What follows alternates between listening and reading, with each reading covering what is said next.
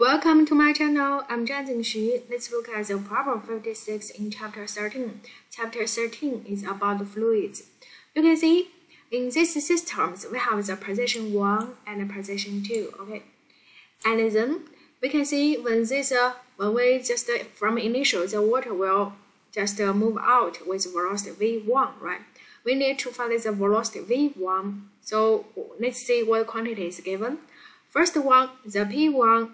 Of course, we can consider at this position, P1 is just equal to the pressure of air. It's connected with air, right? Y1.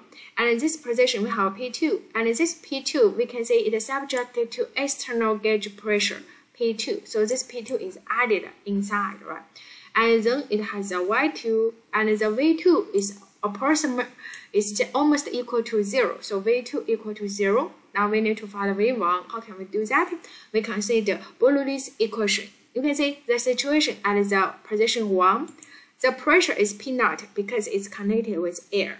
And 1/2 rho V1 squared plus rho G Y1, right? And then at the pressure, at the position 2, the pressure becomes P0 plus P2 because it is subjected to an external gauge pressure. So it is still connected with air. So it has P0 plus P2. 1/2 rho V2 squared plus rho G Y2, right? Now we can see P0 cancels. Agree? And V2 is 0.